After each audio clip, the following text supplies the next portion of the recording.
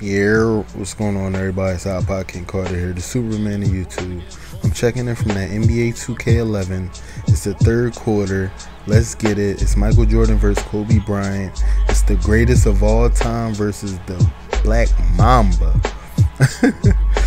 Basically, I don't want to take up too much of your guys' time, but of course, you know I got to. This is about a 15-minute video, and I need to basically get you guys' attention because I have 3 topics that I want to talk about. The first topic at hand is how to become a commentator. Recently I've been getting a lot of messages from, a lot of YouTubers saying, hey, I appreciate what you're doing and I want to learn a few things from you, and could you help me out? And basically this is like a small tutorial on how to become a commentator. First off, you have to have a YouTube channel, and I just believe that you should have like at least 1 or 2 social network websites so you will be able to share your videos and stuff that you will be making. Also, your channel has to consist of a few, a few things that tell about you. Like, you can't just have a YouTube channel where the about me box is a whole bunch of nothing and it's blank. And also, let's get right into it. The recording software that you need and hardware and everything like that. Basically, if you do PC games, you can use a software called Camtasia Studio. That's the type of capture software that I use when I want to capture things on my screen. Also, if you have consoles as PS3s and Xboxes, you want to have a start off. Some people use EasyCap, some people use Dazzle DVC recorders, some people use HD PVRs, and some people use Blackmagic Intensity Pros. Like, the list can go on. But as a start off, I would say your cell phone might get the trick. It might, like me, I ain't even gonna lie to anybody, I started off on my cell phone. If you guys look at my highest viewed video, it's from a cell phone recording of NBA 2K11. Seriously, no lie. So if you want to start off with your phone, if you don't have the money or the means to get recording software, start off with your phone. Get your name out there, get known a little bit. But as you progress, I would say step your quality up, because a lot of people that watch NBA 2K11 videos, any type of gameplay, they want to see it in HD. And I'm just here to tell you that HD is the wave. So basically, another thing that you need is, I would say, okay or so-so commentary. Just have something to talk about. Don't just get on the game and have the background music playing while you're playing the game. That's not what a commentator is. That's more of you doing more like a walkthrough without saying anything and just having the game on pause. Like, you're not really doing nothing for anybody when they come to watch your video. It's like they can play the game and see that. They don't have to come to your YouTube channel, just look at you play the game all day. Another thing that you're gonna need is a recording mic. Now, when I say recording mic, I don't mean go out there and buy the best of the best. You can get like a little $15 mic, with a little bit of noise cancellation so people can hear you over the game, and get that type of mic. It'll work for you, trust me. I started out on the cell phone, then I got the Dazzle. When I got the Dazzle, I went to Best Buy, I brought like a little $25 mic, and it did me justice. Shout out to Pi Vision 973. He has my mic that I did have previously, and now after going through a pair of Turtle Beaches, I now have Tritons. So trust me, a mic is not that much, guys. It's really not that much. Shout out to my man Wiser Now. He got a $35 mic, but he sound like a boss. Simple as that. What else do you need? You need to be active. You definitely need to be active in this community of YouTubers, gamers alike. You have to be very, very active. People aren't gonna, respond to a person that has 0 comments reply back to. If somebody comments on their channel, they don't go back and comment back. They don't send messages back to each other. And also, another thing, I know this is gonna hurt a lot of people's feelings, but I don't think that people should spam their videos to other users. because of the simple fact is, if you send a message to somebody the first time, they get the picture. They know that your video is up, and they know that you are a commentator and that you are looking for views. Now, what you have to do is you have to share that outside of YouTube, out of YouTube, because when you do that, people on Facebook, people on Twitter, people on blogger pages, you know, in MySpace, they can actually see something that they don't see every day because they're not on YouTube. Simple as that, man. Please don't spam people, because people take offense to that, man. That's real rap. A lot of people take offense to spamming. Also, if you're a commentator, you know, up and coming, and you're not getting any subs and stuff like that, start adding people as friends, you know. Become more active between users. Don't just, you know, go to somebody else's video that has over 1,000 subs even and just say, hey man, check out my video, because you know that's what's gonna happen. A user that doesn't like that, just any old user, is gonna mark your comment as spam. Seriously, they're gonna mark it as spam, and it's gonna be marked as spam. The entire comment line, like the whole timeline of comments, is just gonna be marked as spam. So you you definitely can't be spamming. What else? Other than that, just have good quality, guys.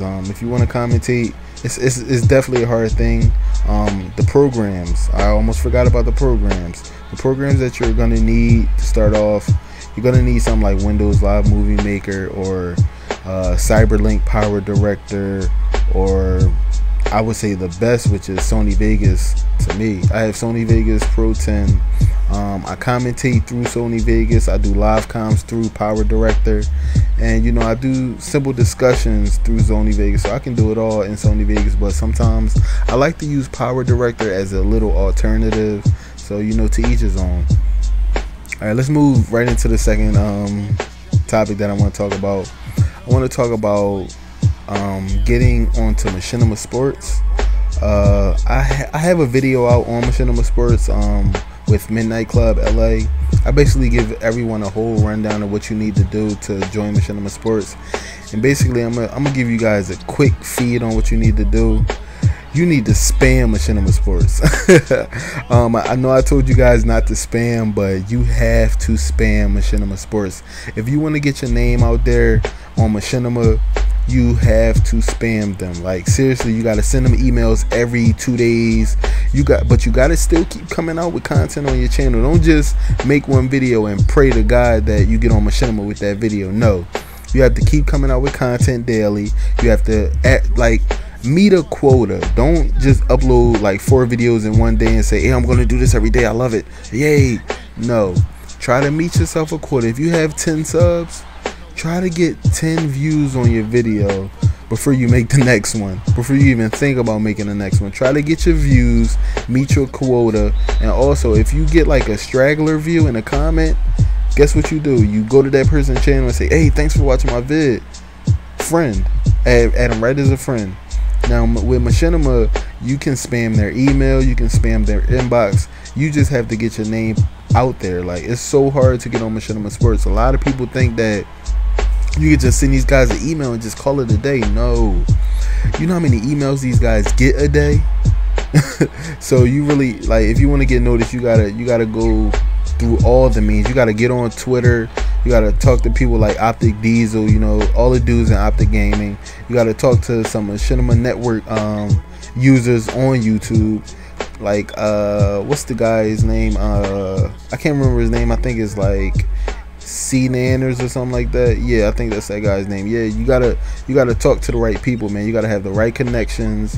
You basically have to have some type of, how should I say, a chip on your shoulder. Like, some people tell me I have a chip on my shoulder, but the only reason is because I want to bring what the people want to see. I don't want to half behind. I can't curse, but you know what I'm trying to say. I don't want to half-ass. Like, I don't want to just do this halfway. I want to go full with it. I'm determined, and I want to do this, all this stuff for you guys. Seriously. Now, we're almost at the 10-minute mark of the video, so I think, do I have anything else to say about how to join Machinima Sports? Okay, I almost forgot. go to the Machinima Sports channel on YouTube. They have a few things that you need in order to, you know, upload a video to a Dropbox and send a public link to their email, including your channel, your full name, your YouTube name. Like I said, it's a lot of things that you need to do. So if you want to become a Machinima Sports director, or Respawn, or Realm, or, you know, anything that has to do with Machinima, you have to read their handbooks. You have to follow their rules, because if you don't, you're not gonna get anywhere, trust me. Alright, that was a total fail. Look at this replay. I'm so mad at this. He was about to dunk. I messed up his animation and they still made that look like it was a dunk. That's stupid. But back to what I was talking about. Alright, the next thing I want to talk about is YouTube partnerships. Now this is the topic that I am definitely going to take about, I would say, 6-7 minutes talking about.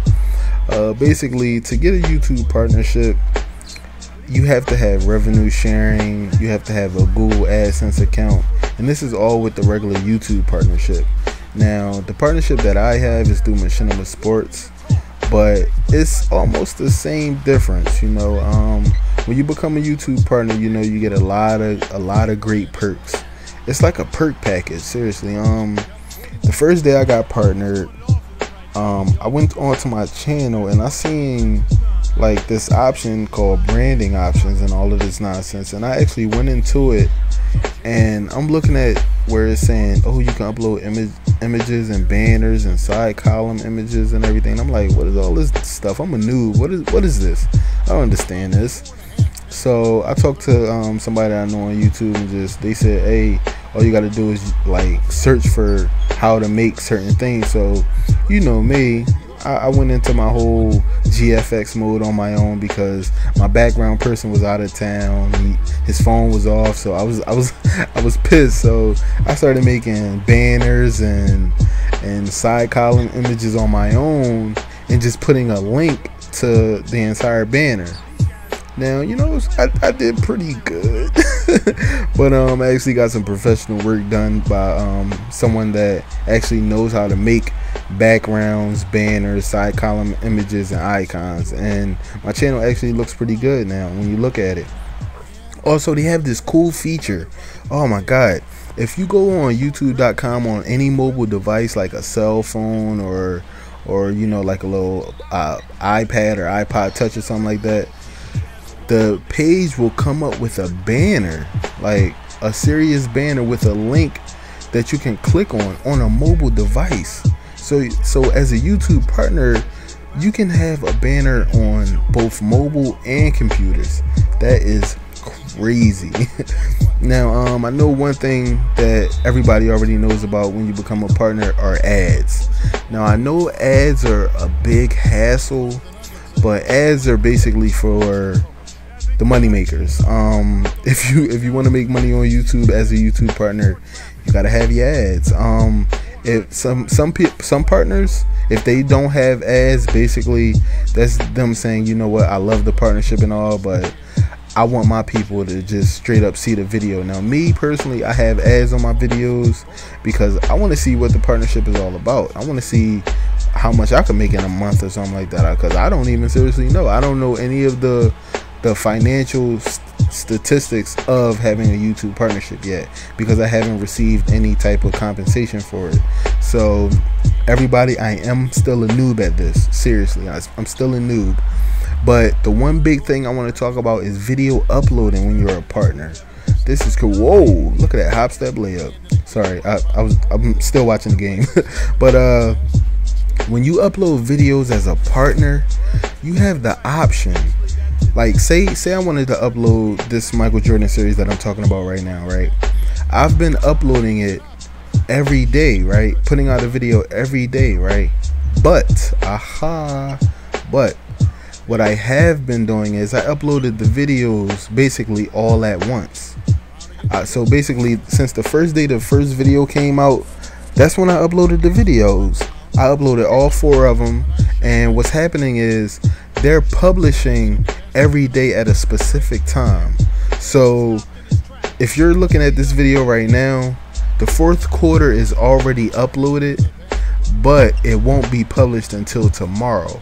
which means I can upload as many videos as I want and have them published at any given time I want. So the So You Think You Can commentator series that I got going on, it's a video up for that already as well, and that will be coming out right after this, so look out for that in a few hours. And that video is already uploaded to YouTube as well. So being a YouTube partner is very, very... See how speechless I was? Like, I'm just, the smile that I have right now is just big, because being a YouTube partner is it was a real big achievement. Like, if you guys think about it, in the last 8 months, I would say 2K came out last October, and it's August right now, so 10 months. Then from last October until now, I have achieved getting an HD PVR, recording good gameplay, bringing you guys good gameplay, becoming a Machinima Sports director on my own, also becoming a YouTube partner through Machinima Sports, all on my own. Like, this is a very big achievement. Like, and I'm very proud of myself, and I know you guys are proud of me as well. And I just want to thank everybody for, you know, supporting me, because I didn't think I could do it. You know, one person told me, man, you can't. Sorry. Look at this replay. Oh my lord. Oh my lord. That's Mike. But I just, a lot of people told me that I could do it, you know, to keep my head up, and you know, you'll get over a couple humps in the 2K community, you know, that you have to get through to become a better commentator and YouTuber alike. So I just want to thank everybody, man. Seriously, like, I want to thank all my subs. I want to thank all my friends. I want to thank all the random people out there in the world that just like watching my videos, not having to subscribe and everything like that. You know, I appreciate it. Seriously, I'm one of the few people where my videos actually match the views of the subs I have, and I really want to thank y'all. Seriously, man. But the third quarter is coming to the end. Basically, you know, I'm gonna continue this conversation in the fourth quarter, and I'm gonna see you guys in a sec. Well, actually, tomorrow. Peace, man. I'm out.